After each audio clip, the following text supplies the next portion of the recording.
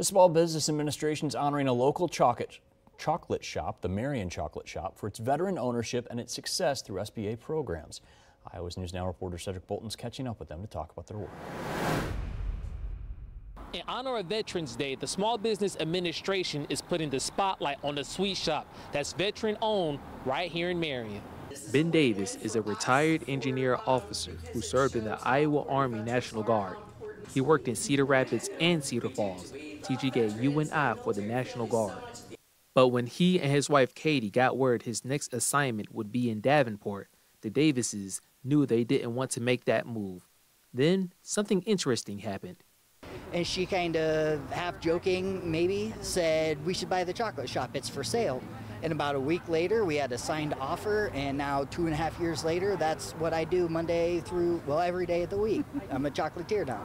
Davis says his family plays a huge role in keeping the business running successfully. Katie does doing, her chosen profession, and then comes home and helps me make decisions, comes in and supports during the holidays. My daughters are inside running the cash register right now.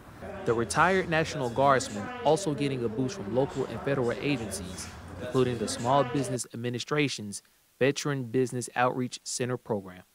We're here to provide counseling services to veteran-owned, transitioning military members, military spouses, or any other service members.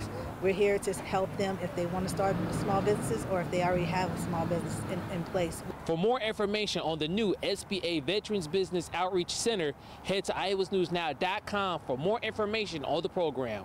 In Marion, Cedric Bolton, Iowa's News Now.